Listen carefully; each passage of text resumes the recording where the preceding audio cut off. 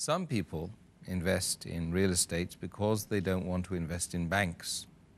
But they claim that the zakat on such wealth has to be paid only on its rent and not on its original value. What is your observation on this issue?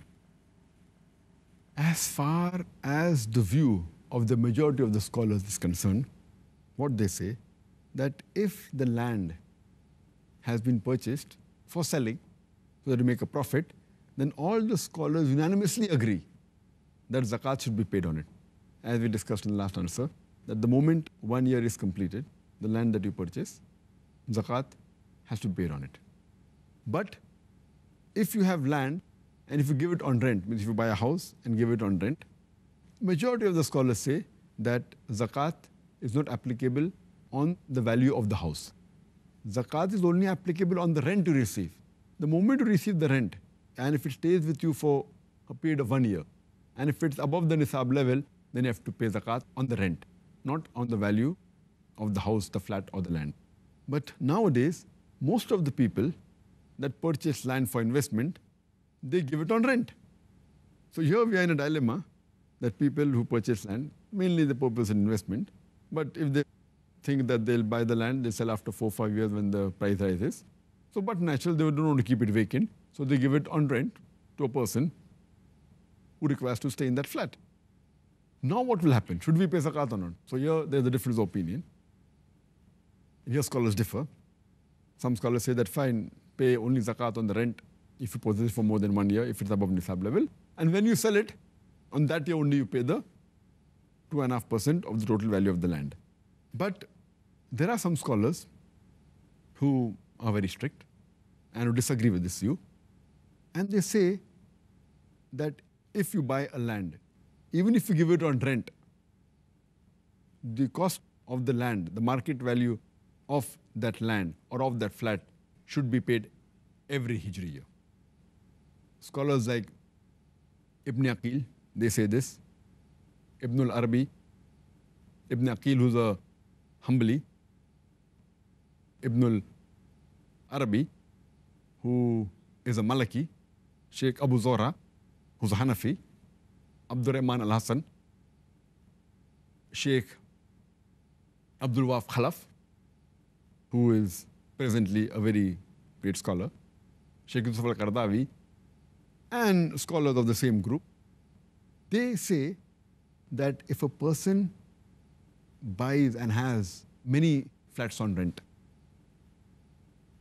then he should even pay zakat on the cost of that flat, of that land. But for example, if a person is a poor person and doesn't have any income, doesn't have any business, and he has only one house which he's living and a second house which he gives on rent, so unanimously people agree that the rent he acquires, if his saving is more than the nisab level. But there are many rich people who are landlords and who possess many houses, many flats which they give on rent. They own large properties.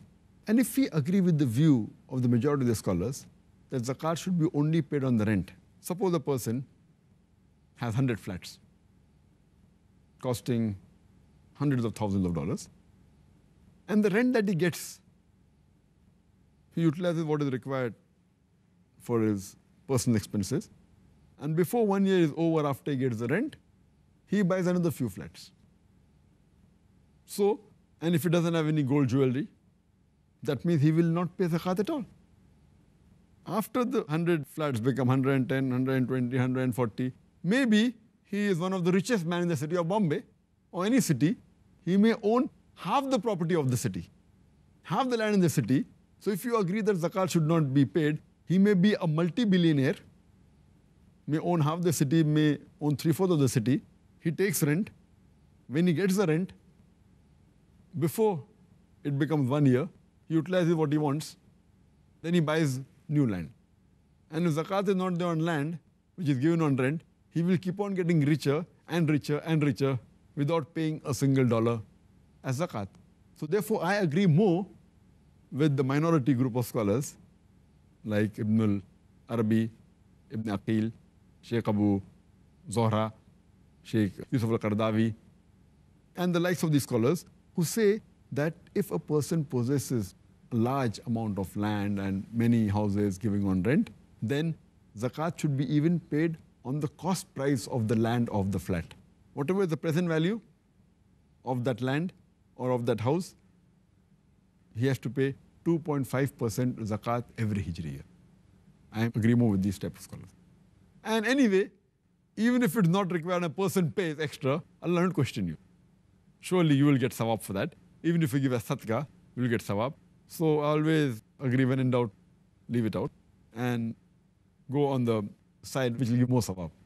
Because minimum is 2.5% zakat. If you pay more, Allah will yet be happy.